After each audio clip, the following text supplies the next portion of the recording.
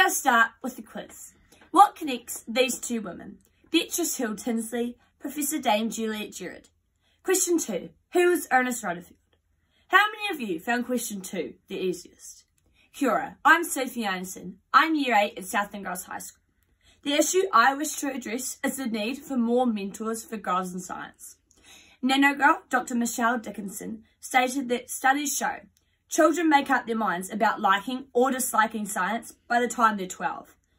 A Forbes article reported that one of the most significant factors contributing to the gender gap in STEM is a lack of exposure to role models. In order to address inequality, we need mentors to unlock our future. After watching our school's Fair Go episode on getting more women into the space industry, the US Embassy arranged for 3 NASA interns to visit my school. Empowering, inspirational, motivational were 3 words the students used to describe the presentation. These mentors unlocked a future we had never considered. Annika was a 14-year-old in America who had a science project to find a treatment for influenza. However, as COVID spread, she and a mentor changed focus and identified a molecule that could inhibit coronavirus.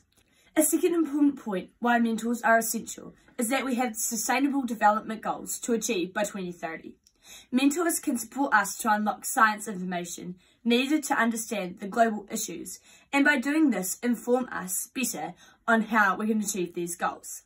Therefore, key actions Parliament can take is providing a science mentor to all schools with their 7 to 10 students. We already have a Prime Minister's Future Science Prize, but to extend this into scholarships that provide a mentor to help and support access to further study. To conclude, the answer to question 1 was both women are linked to science. Beatrice was a cosmologist, and Professor Dame Juliet Gerard is New Zealand's first female chief scientist for the Prime Minister. With more mentors within science, we will be unlocking diversity and innovation. As Marie Curie quotes, "We cannot hope to build a better world without improving the individual."